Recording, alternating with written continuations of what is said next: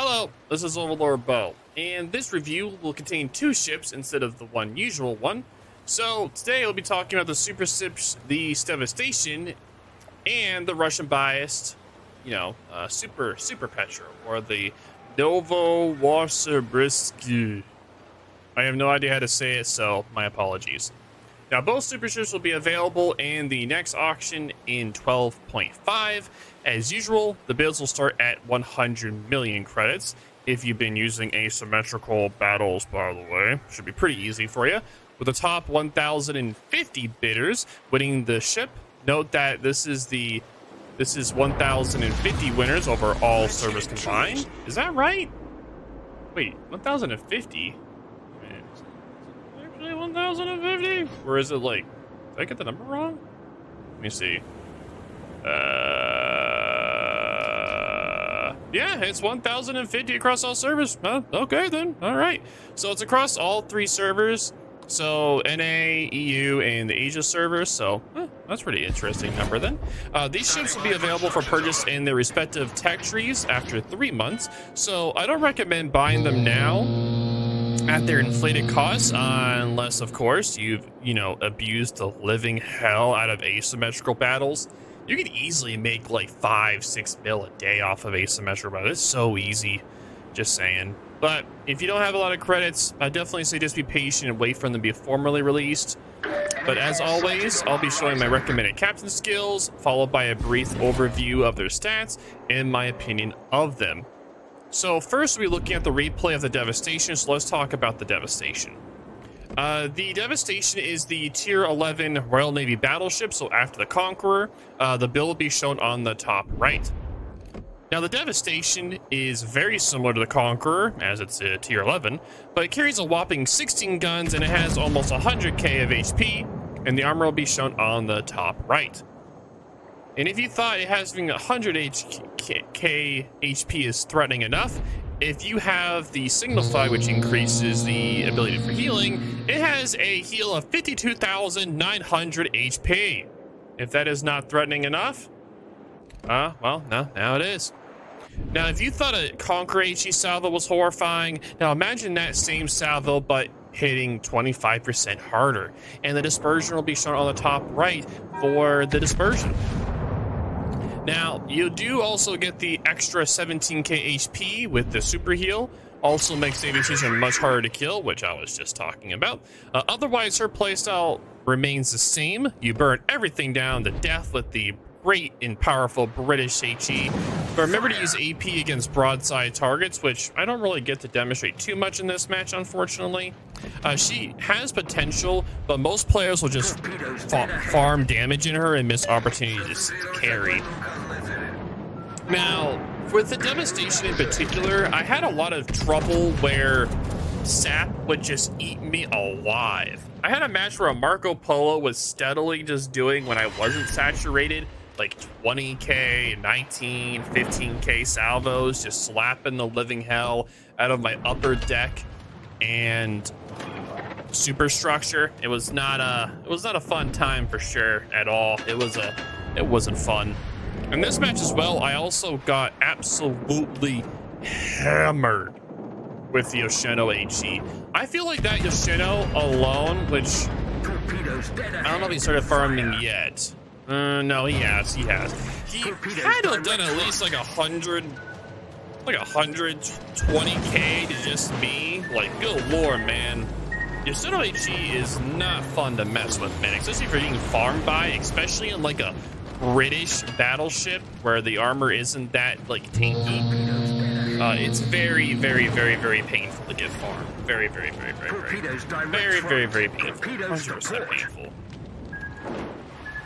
Now, with this particular supership, you do not get any funny buttons. Same with the Russian biased Tier 11 SuperPetro. Anyway, moving on. I had a cough there for a second. I don't know. I don't know what that was. But anyway. But no, this ship is pretty much a super Conqueror, so if you enjoy playing Conqueror, you'll definitely have fun playing this ship. I did enjoy playing this ship whenever I was playing it, but Yeah, like at the same time, it's like, it's like, is it really worth playing the ship when you can just play the Conqueror and just do the same thing? Nah, I want to play this and have an advantage, so I'll just play this one instead. Get that extra advantage, you know. What's like 300K in debt when you have like 2.5 billion credits, you know? Who needs credits anyway? I'll be okay. I'll be just fine. I'm not too worried about it. If you guys are interested in gaming the Devastation in the upcoming auction, I would like to know what your bet is going to be. I may bet... I'm not going to tell you guys how much I'm going to bet, but I have 2.3 billion credits to mess with right now. For me anyway, I have 2.3 billion credits I can put potentially for the Devastation if I do want to get it. So I'm curious what you guys are going to potentially bet, or if you don't want to tell me, it's okay. I'll probably show on stream what I'll be betting, because I'm trying to figure out if I'm going to bet on the Devastation or the Super Petro. Normally, I don't bid on these at all, but this time around, I may just bid on one of them just for the funsies.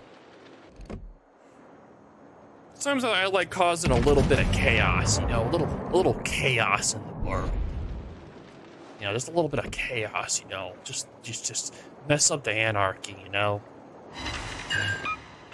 Because if you put in a lot of credits, you can throw off the auction a little bit, which is always fun to do. Because the minimum bid is going to be around 100 million, like it is like always. And I know that last time I got a lot of people to bet a lot of credits, so it raised the price. So we'll see how it does this time. I also have a very distinct feeling that in this particular auction, with the fact that we have asymmetricals going on and how much credits people are earning in that game mode right now, that 100% people are going to have a lot more credits to throw at this particular auction for the Devastation and the Super Petro, or whatever you call it, the Novo OP thingy, whatever it is. And of course, they haven't told us yet what the premium ship is. They always release, there's always some kind of premium they normally do with the super ship auctions. There's always a premium ship that they bring back from the dead, has been locked away for years behind Santa containers, and then people can bet on it. So I'm trying to figure out, we have no idea what the ship is going to be. What's an old premium they haven't brought back for a while?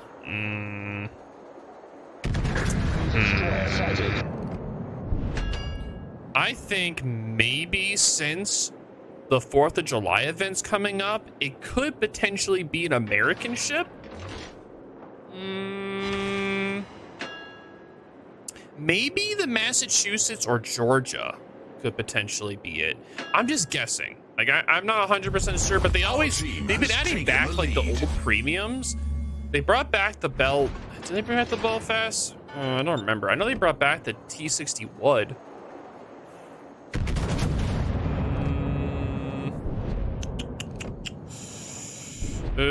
Yeah, I'm not sure. I have no idea like what it's gonna be. I'm just guessing either Massachusetts or Georgia, just because of the fact that they're old premiums, like they're older premiums, and that with the 4th of July event coming up, they may bring back one of those.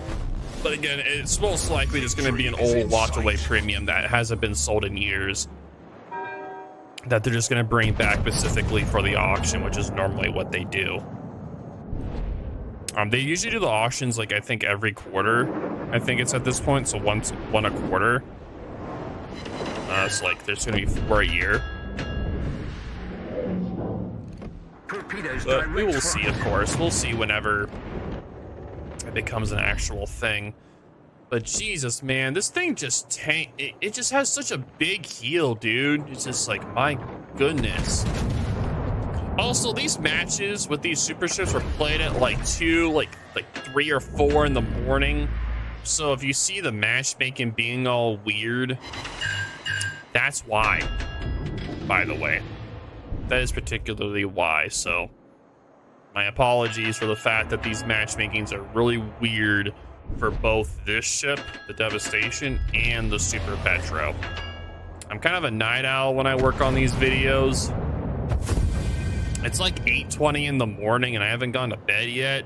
I'm working on this video right now and the West Virginia. The West Virginia already finished. That video will have gone out yesterday, whenever this video goes out, and then this one we got today, and the Hal Ford, I don't know when I'll be getting that video out. I haven't figured it out yet.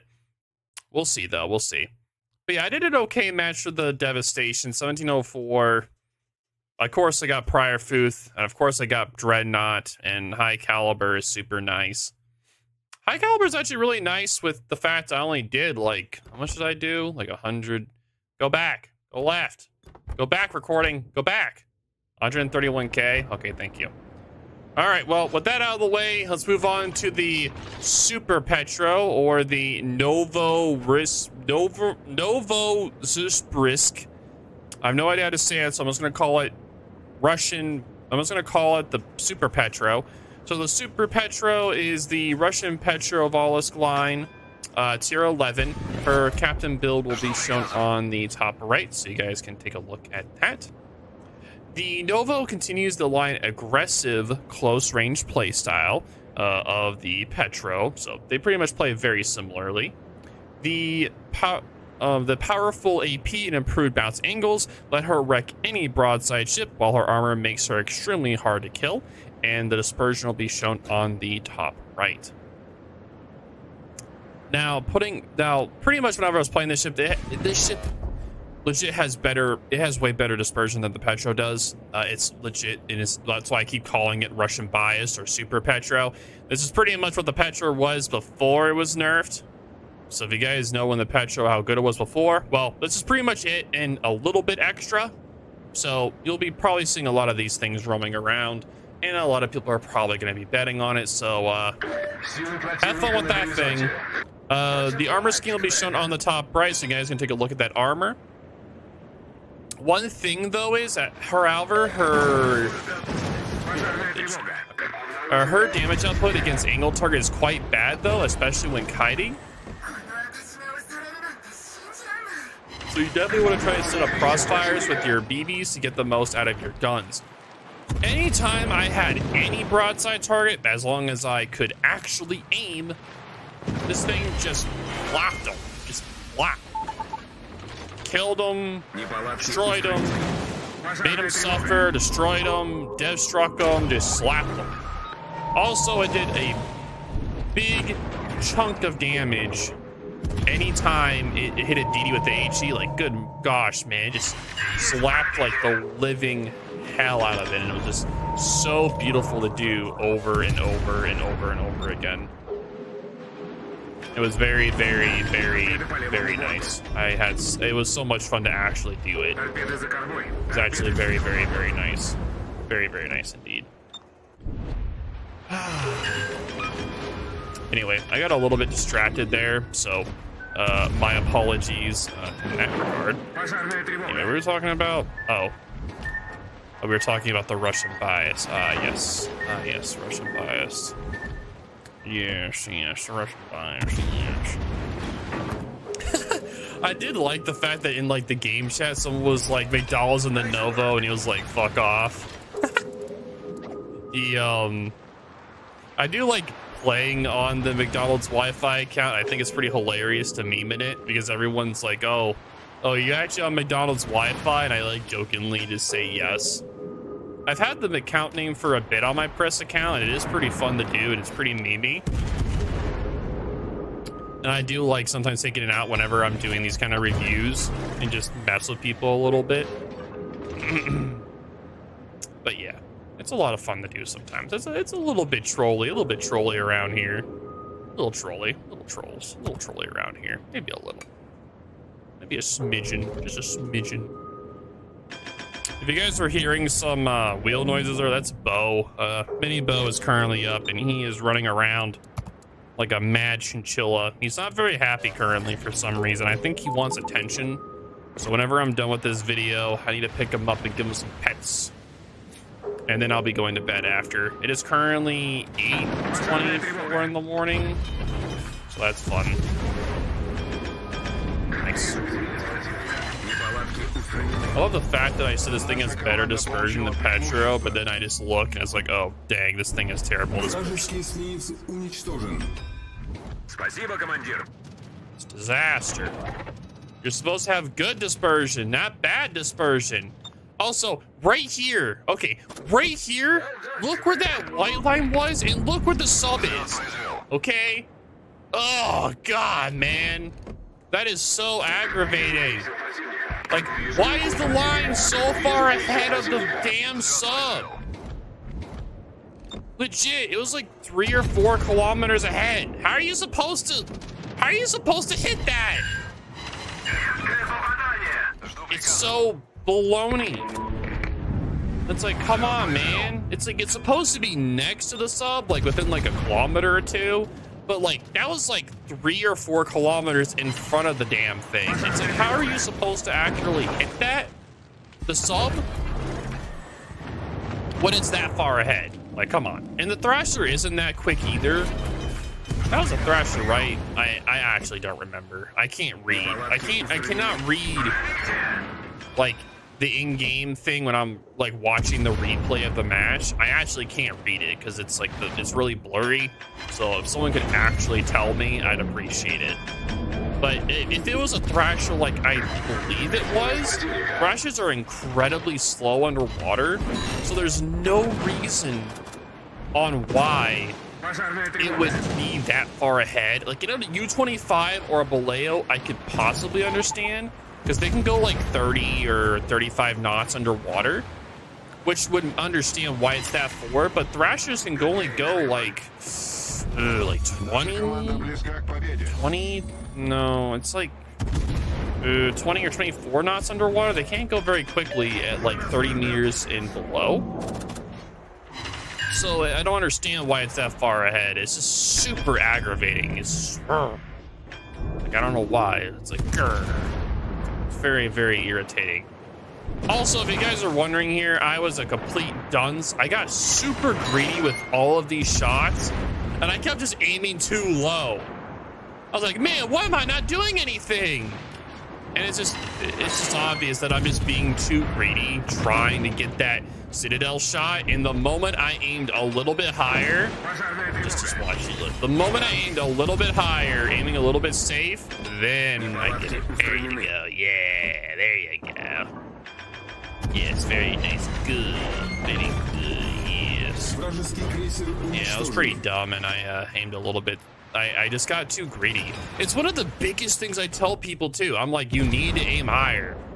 It's like, you need to not be greedy, and I do the exact same thing. So idiot me. Anyway, we did win the match, and of course, you know, I died. So yeah, I guess it's not Russian OP. So my condolences for that. All right, so what was the score of the match? We did 112k damage, 2 kills. And we were top of the team at 2,334. That makes sense with the submarine kill and the DD kill. Kind of makes sense with that. But anyway, that's going to be the video for the day. If you guys have any questions or concerns, definitely in the comments down below. Well, this is OverlordBou, and I'll talk to y'all later. Thank you guys again for watching. Blah!